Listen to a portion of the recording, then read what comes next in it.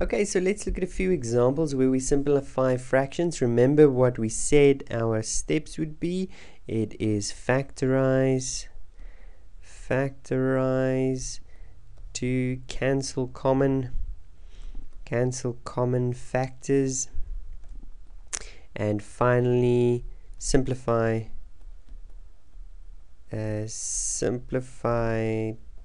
if these factors that didn't cancel. Okay, so let's see. So here we have 25w over 45w. So if we have to factorize the numerator, we can write 25 as 5 times 5 times w over 45 can be written as 9 times 5, and 9 is 3 times 3 times 5 times w.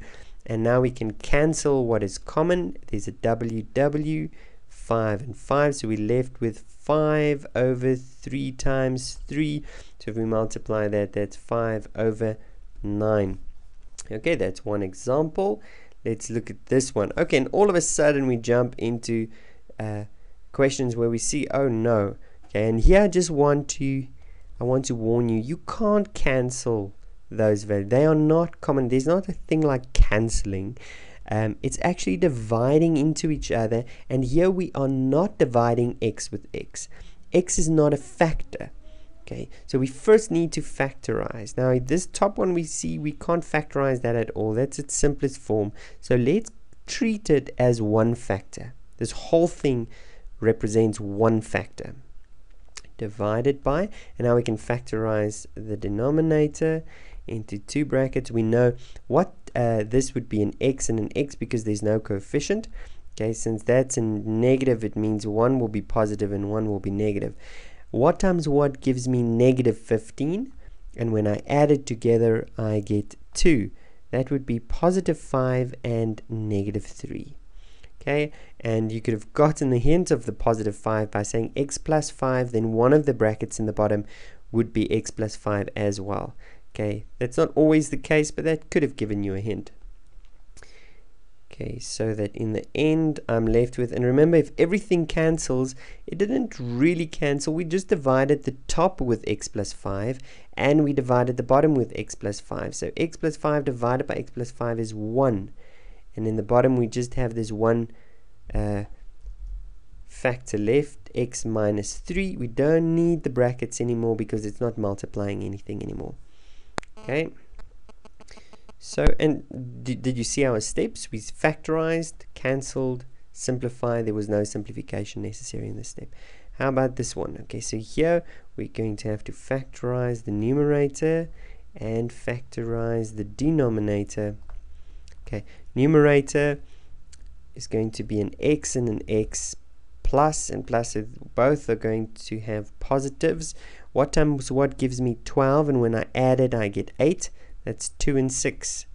Okay, in the bottom same thing, an x and an x both will be positives because it has to have the same sign, and we have to add up to get 7. What times what gives me 10, and if I add it together I get 7. That's 2 and 5 gives me 10. 2 plus 5 gives me 7. And again here I see lovely these can cancel, and I'm left with, and please, x and x does not cancel, whole factors only. So I'm left with x plus 6 over x plus 5. And please remember, you can't cancel those x's. Okay, you can only cancel whole factors with each other. Okay, those are not factors, they are terms. Okay, let's try this one. That should be our last one. Let's see. Factorize first. Remember, in all of the cases I should factorize first, taking out a common factor. So that I can do first of all. So I can take out a 4 here, and I'm left with x squared. This shouldn't be a square. Sorry, there should be an x. Okay, so I can take out a 4x. That should be an x, and I can take out a 4x, and I'm left with x. The 4 has been taken. I'm left with 1x here minus 3. Okay. Why do I say minus 3? Because 4 goes 3 times, so everything gets divided by 4x, and then I end up getting 3 here. and then here I can just take out an x as a common factor, and then what I'm left with is an x squared minus 9. Okay, and here I can cancel common factors. There I go, I can cancel those x's, but then I see, well, these can't cancel, but I notice that this is not completely factorized. I can further factorize. I've already cancelled the x's, they can remain cancelled. And then in the denominator, this is this difference between two squares. It's x and x, plus and minus, and to get 9 is 3 times 3. And here I can see those can cancel, so that my final answer is 4 over x plus 3. And that's it. I don't think this is very difficult. If you get the basic ideas, just please remember, and maybe remember this is a general rule. If there is a plus or a minus, it means you have more than one term in the numerator or in the denominator.